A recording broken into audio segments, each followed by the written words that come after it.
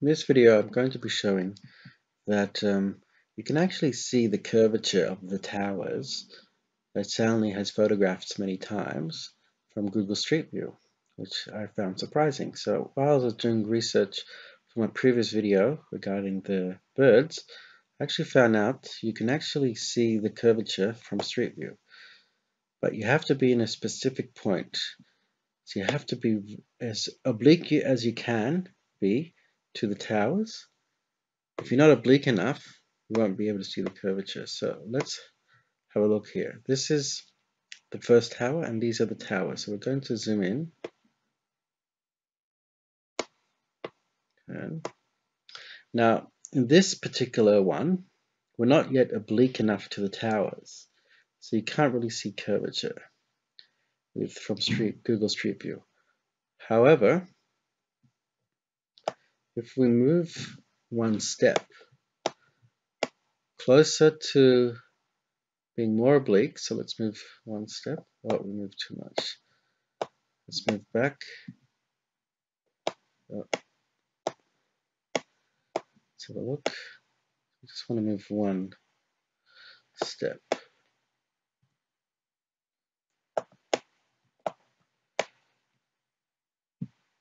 Alright, I think that's it. Now, we're more oblique to the towers, and you can actually see curvature. So if you look carefully, you can see curvature there. Can you see that? Now, you can actually see curvature from the other side as well. So let's move up another few steps.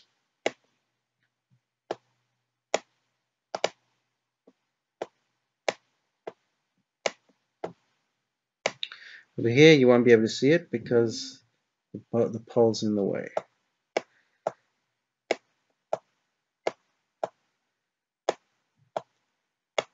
Here, let's have a look. Sometimes it doesn't do what you want it to do. Where is it?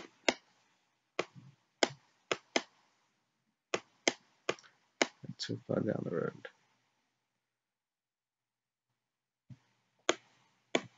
Alright, let's have a look over here. Okay, here we have the towers.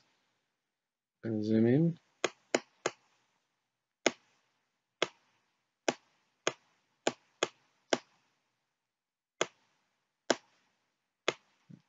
And over here, there's some sort of, the footage here is not perfect. So what we'll do is we'll move up another step. Alright, let's try this one. And actually, here you can see curvature. So you can see curvature on both sides of the tower, exactly as Soundly shows. So here we're seeing curvature on the bottom of the towers before the horizon. And as Soundly shows in his footage, if you are oblique enough to the towers, you can see the curvature before the horizon. If you drive a bit further, if you're not as oblique, you can start seeing curvature after the horizon at the top of the towers. But if you are oblique enough to the towers, you can see curvature before the horizon. And this is what we're seeing in Google Earth. So you have to be in the exact correct position to be able to see the curvature of the towers before the horizon. If you move one more step, I think that's already too much. Let's have a look. Here we are. And now you can't really see the curvature before the horizon. So, but if you had a strong camera, you should be able to see the curvature even from this angle on top of the towers, meaning after the horizon. But this is not oblique enough to be able to see the curvature before the horizon.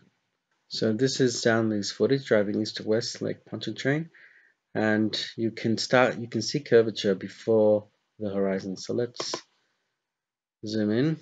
All right, you can clearly see curvature before the horizon as he's driving closer. the curvature becomes more and more apparent before the horizon.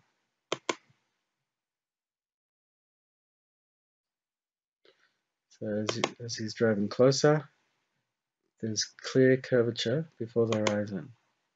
And the fact that you need to be oblique to the towers, as oblique as you can, to be able to detect the curvature, tells us that the footage that shows no curvature wasn't oblique enough, and I can improve that. All right. Now this footage from Johnny Oops Flat Earth Proof Lake Pontchartrain, he takes a picture of these towers, and it seems you can't see curvature very well.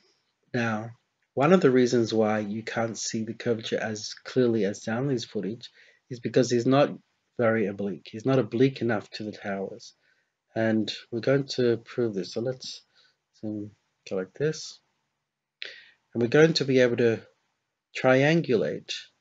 Using these gaps, we can actually triangulate exactly where this car was when this picture was taken, and we can show the car wasn't yet oblique enough to be able to detect the curvature at the bottom of the towers. So if you do get obliquer to these towers, you can see the curvature, but you need to be as oblique as possible, and we can prove that this car wasn't as oblique as possible.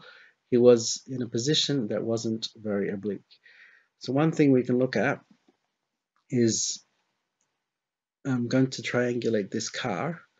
This is the square tower. This is the first, second, third, fourth.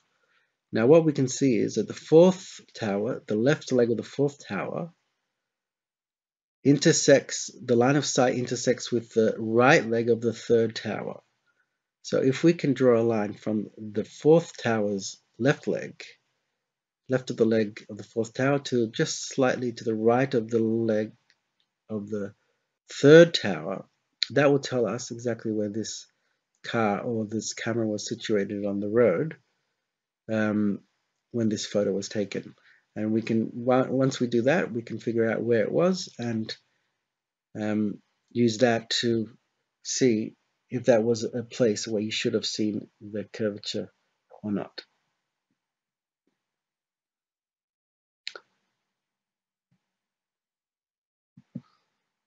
So if we go into Google Street View, what we need to do is find the fourth tower, draw a line on the fourth tower leg. So these two things are the legs of the fourth tower. That's the top of the tower. These two are things of the leg. And I've drawn a line, I'll put it in. So here I've drawn a line from the left of the fourth tower, and it has to intersect. It needs to intersect just to the right of the third tower. All right, so that's what it's doing here. And then draw that out to the road. And as you can see, this is a position where the footage was taken from around here to see these towers. Now, if we put a man on Google Street View where he was situated,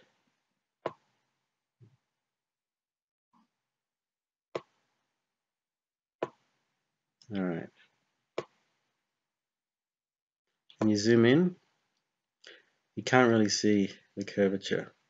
So if any flat earthers want to see the curvature of the towers, what you need to do is make sure that you're quite near this post over here. See this post? You need to be quite near that post around here to be able to see the curvature well.